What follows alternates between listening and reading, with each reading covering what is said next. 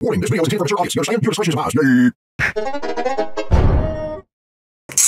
Alright, this is Billy Bob Tanley here, people, and this is a request from a person named Cryback Needs to Retire, and it was uploaded by Wrestling News CO, and this video is Seth Rollins incident with CM Punk after WWE Survivor Series went off the air.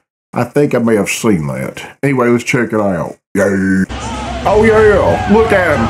Fuck you, Punk, fuck you. I'm mad, I'm jealous because I can't be a big star.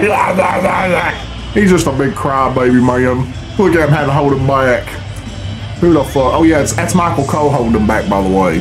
It takes Michael Cole to hold Seth Rollins back.